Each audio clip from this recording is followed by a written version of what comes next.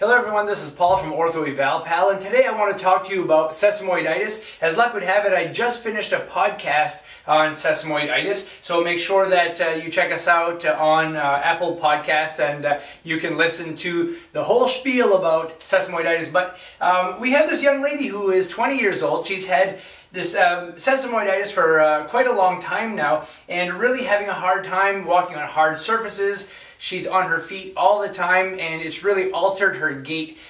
So some of the things that we look at are, where is her tenderness? And she is, and I'm not going to agitate things, but she's very tender on the plantar surface where the flexor hallucis brevis tendons are, and just at the bottom of the first metatarsal phalangeal joint. Now it's very important that when you assess this, that you also assess the rest of the joint to make sure she's not having joint arthritis or some issue inside the joint.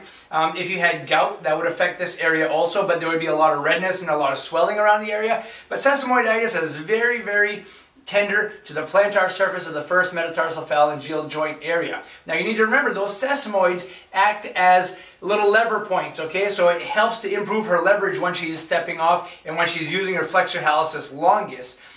If somebody doesn't show improvement with some conservative measures, which I'm going to talk about today, you need to make sure you get x-rays, MRI to make sure you haven't split that inner sesamoid ligament or, fractured the sesamoids themselves. And she has had that done and everything looks clear there, so it's straightforward sesamoiditis. So one of the things we've noticed when we evaluated her is that her great toe doesn't extend very well.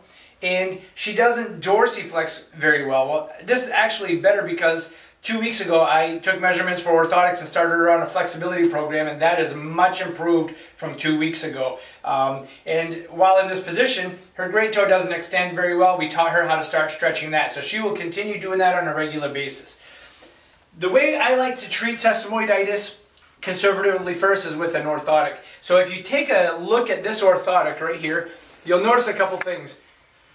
We had this area here depressed right underneath that first metatarsal phalangeal joint, so that, and we also had it made with a soft material on the inside so she doesn't impact it as hard as walking on a hard surface like a linoleum or a ceramic tile or something like that.